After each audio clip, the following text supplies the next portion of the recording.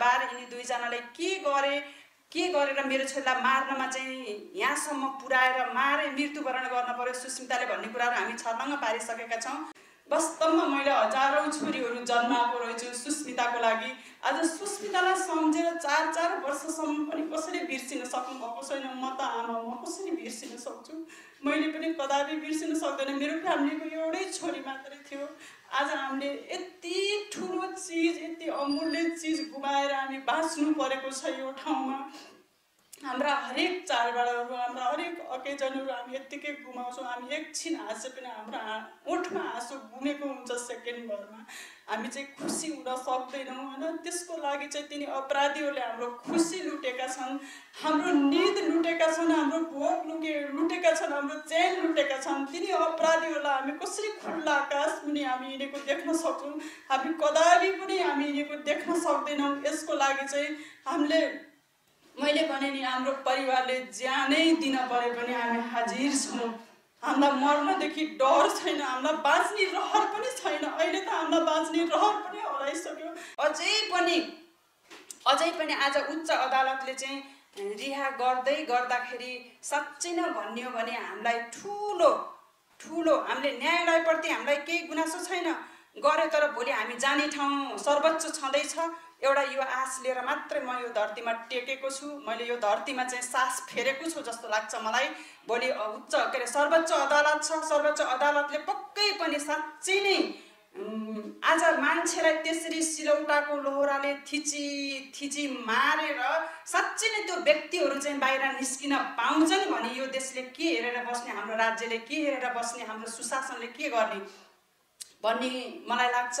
र भोलिको दिनमा चाहिँ सर्वोच्चमा पुगिसकेपछि साँच्चै नै हामीले न्याय पाएको महसुस गर्न पक्कै पनि हामीले पाउनेछौँ। त्यो ठाउँ छ। मैले सोचेछु उच्च अदालतले रिहा गरे पनि जे हुन्छ राम्रैको लागि हुन्छ भन्छ नि, जे हुन्छ राम्रैको लागि हुन्छ। साँच्चै नै म त्यो सोचेर अगाडि बढिरहेको छु र भोलिको दिनमा पनि मैले त्यो महसुस गर्न पाउनेछु कि यिनी अपराधीहरू फेरि जेलमा गएर हाम्रा अगाडि ज्वलन्त उदाहरणहरू थुप्रै छन्। एउटा अस्ति भर्खरैको घटना थियो एउटा भारतीको, मलाई त्यो एकदमै स्मरण छ। म एकदमै सम्झिन पनि चाहे। म उहाँलाई चाहिँ एकदम सल्युट गर्न पनि चाहन्छु यही मञ्चबाट, किनकि उहाँ पनि एउटा नारी हुनुहुन्थ्यो। उहाँले चाहिँ एउटा देशलाई, एउटा जनतालाई यस्तो नजिर बसालेर जानुभयो कि आज सबले महसुस गर्न पाउने एउटा ठाउँ दिएर ठाउँ दिनुभएको छ। म उहाँलाई चाहिँ एकदम यो उसबाट स्टेजबाटै म एकदमै सम्झिन चाहेँ।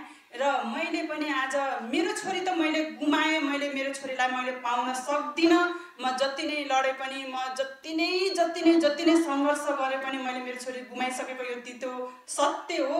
मैले पाउन सक्दिनँ, तर न्याय चाहिँ मैले पाउनुपर्छ भनेर म यो ठाउँमा हिँडिरहेको छु। म सङ्घर्ष गरिरहेको छु। मैले न्याय पाउनै पर्छ र न्याय पाउनको लागि हामी चाहिँ बाबुआमाले साँच्चै नै हामीलाई न्याय मिल्ने हो भने, न्यायालयले न्याय दिने हो भने हामी यति दुःख गरेर रात दिन हिँड्नु नपर्ने हो। भोलिको दिनमा चाहिँ हामीले साँच्चै नै हामीले रोडमा चाहिँ हाम्रा दिदीबहिनीहरूलाई, हाम्रा चेलीबेटीहरूलाई ल्याउन नपरोस्, आउन नपरोस्, उहाँहरूलाई आह्वान गर्न नपरोस्। उहाँहरूले भन्नुहुन्छ हामी कहाँबाट आउनुपर्छ मम्मी, प्लिज तपाईँ चाहिँ एकदम धैर्य भएर लाग्नु, तपाईँ चाहिँ लाग्नै पर्छ। हामी 77 जिल्लाबाट हामी आउनेछौँ। सुस्मिताको लागि हामी पछि पर्ने छैनौँ। तपाईँका लागि हामी छौँ। हामी छोरी छौँ। एउटा छोरी गुमाउनु भयो त के भयो?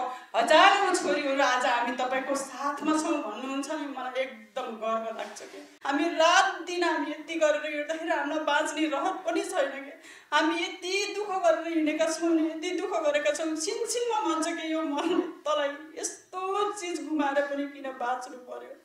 सिर्फ छोरीको न्यायको लागि बाँचेको छु म, सिर्फ छोरीको न्यायको लागि बाँचेको छु।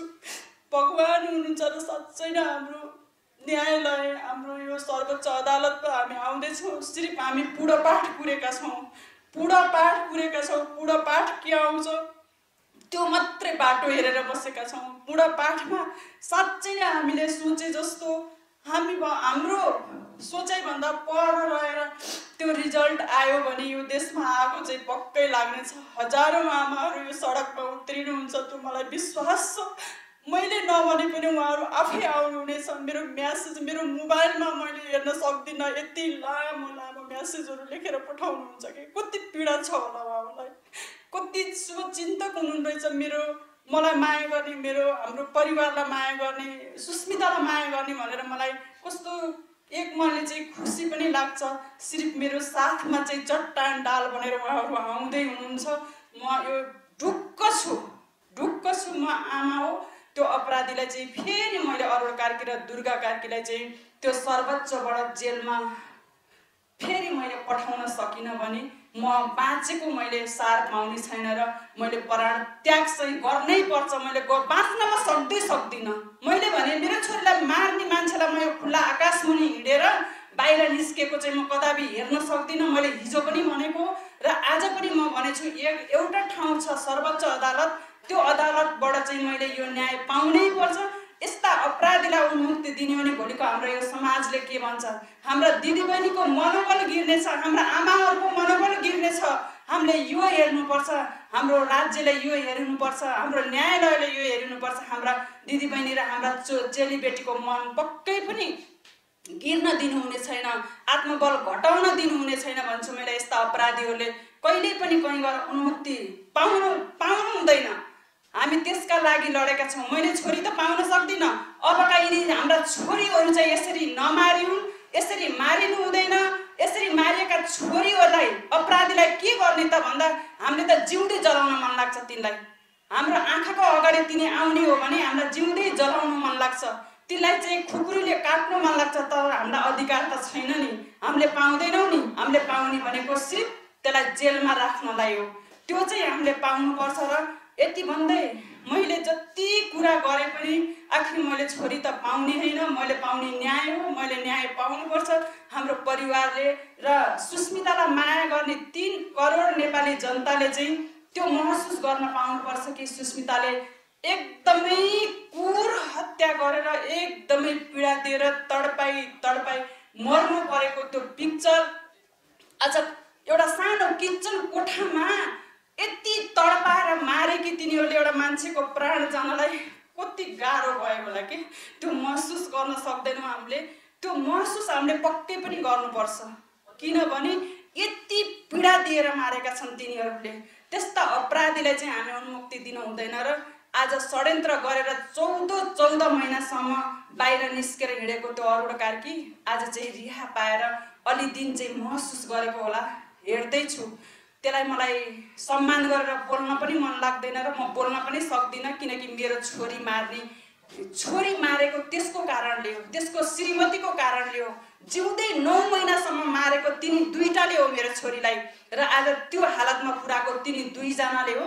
त्यही भएर यिनीहरूलाई म कदापि छोड्न सक्दिनँ। मलाई मार्न, म मर्नसित डराउन, म मर्न पनि म मर्न तयार छु। म पटक मैले यो आवाज निकालेको छु। तर तिनीहरूलाई म छोड्न सक्दिनँ।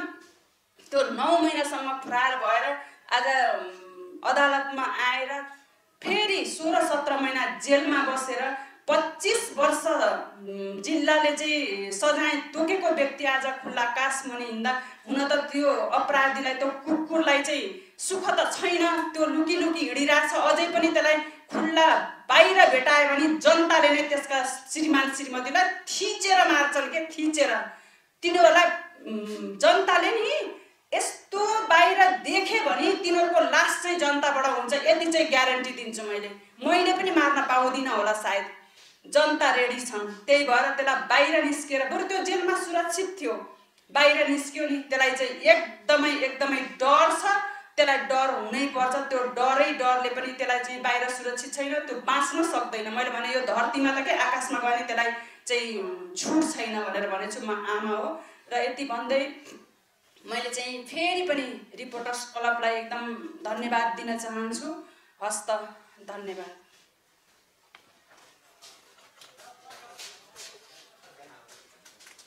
र आज पनि त्यसैले गर्दा पनि होला मेरो छोरीलाई हेटौडामा यसरी मारे भन्ने खबर हजुरले पुर्याइदिएको भएर आज पनि सबैले हामीलाई सोधिरहनु भएको छ कि तिनीहरू 4 जना 25-25 वर्ष जेल गएका थिए, एकजनालाई 10 वर्षको जेल तोकिएको थियो। आज तिनीहरू अरुण कार्की र दुर्गा कार्की साँच्चैका षड्यन्त्रकारी, मेरो छोरी मार्ने षड्यन्त्रकारी ती दुईटै नै थिए। र तिनीहरूलाई नै आज कसरी रिहा भयो त ती दुईटा भनेर सबै नेपालका दाजुभाइ दिदीबहिनी आमा बुवाले प्रश्न गर्नुहुन्छ, तिनीहरूले कसरी रिहा पाए, तिनीहरू नै जेल बस्नु पर्ने थियो भनेर। हामीले त्यसैको लागि नै यिनीहरूले कसरी रिहा पाए त, यो कसले जवाफ दिने हो त हामीलाई? हामीले न्यायालयलाई पनि हामीले दोष दिएका छैनौँ, हामीले अरू कसैलाई दोष दिएका पनि छैनौँ। त हाम्रो माग भनेको र हाम्रो नेपाली जनताको माग भनेको नै तिनीहरू नै षड्यन्त्रकारी थिए र तिनीहरू षड्यन्त्रकारी गरेर नै सुस्मिताको हत्या गरेका थिए, तिनीहरू नै जेल बस्नु पर्ने थियो भनेर एउटा जिल्लाले 25-25 वर्ष जेल तोकेको मान्छेलाई आज 2 जनालाई 3 दिनको बस भयो। यो माघको 1 गतेबाट 4 गतेसम्म बस हुँदाखेरिमा त्यो 4 गतेको बसमा त्यो लास्टमा माथिबाट एउटा किताबमा लेखेर आयो। त्यसमा के आयो त भन्दाखेरिमा दुर्गा कार्की र अरुण कार्कीले सफाई पाए भनेर भने। त्यो हामीलाई यति दुःख लाग्यो कि हामी दुखी त यतिकै नै छौँ। आज जुन दिनदेखिबाट हामीले यो छोरीलाई गुमायौँ त्यो दिनदेखिबाट दुखी नै थियौँ। कति सङ्घर्ष गऱ्यौँ, कति धायौँ, राति भनेनौँ, दिउँसो भनेनौँ। यति वर्षसम्म मुद्दा लडेर 3 वर्ष 3.5 वर्षसम्म मुद्दा लडेर आज पहिला जिल्लाले 25-25 जिल्ला के अरे जेल तोकेको मान्छेलाई फेरि उच्चमा गएर उच्चले सर्लक्क तिनीहरूलाई सफाइ दिँदाखेरिमा हामीलाई एउटा यो संसारै छोडे जस्तो महसुस पनि भएको थियो एकछिन। तर छोडे जस्तो भयो भनेर हरेस खाएका छैनौँ।